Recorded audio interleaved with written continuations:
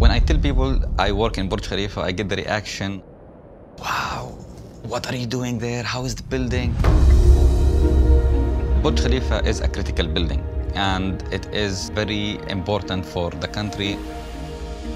So we deal with the assets with highest criticality in terms of how we maintain them.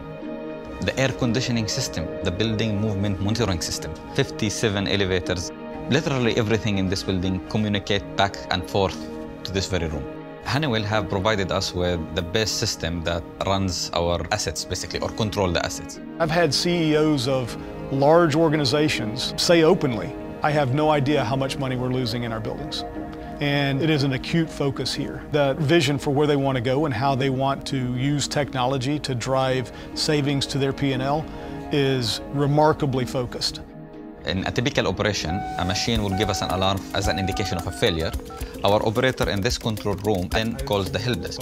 The help desk calls the supervisor, who calls the technician to go and diagnose what caused the alarm, go back to the store to take the tools required, go back to the asset, fix it, and that's it. Yeah, okay, it's clear, huh? So Honeywell came up with algorithms that I would say mimic that diagnostics by utilizing sensors on the floor, doing some checks so the machine would understand what is happening. And the machine is learning with time, so it is building that portfolio.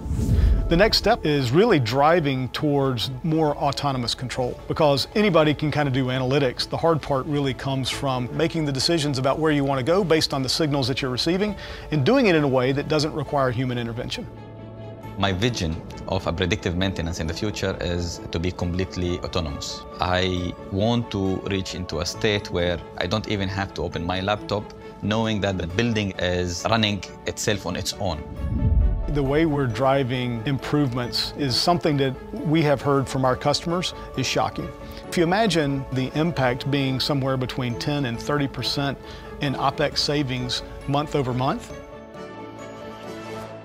that's a dramatic improvement in the way you're running your building.